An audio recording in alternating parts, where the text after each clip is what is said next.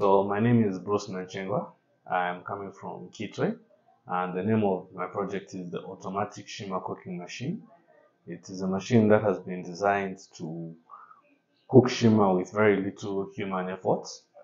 One of the background behind the project is that for many years we always cook Shima the conventional way, and often there are times, like especially if you're cooking for a large group of people, it's a big strenuous effort on the people who are cooking. So we designed this machine to cook Shima on their behalf. That way they can focus more on preparing the relish without having to worry about the hassle of mixing the Nshima itself.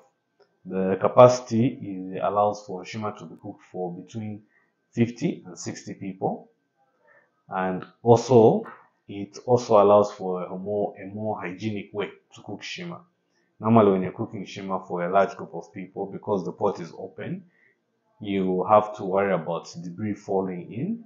There are certain situations where people joke that the person cooking the shima could be sweating and then the sweat drops into the pot. And often when cooking shima, we always joke to say, don't ask how it was, the specifics.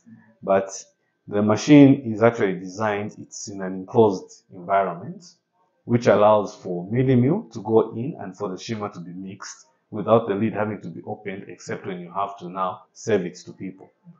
And that's the basic gist of the idea. Thank you.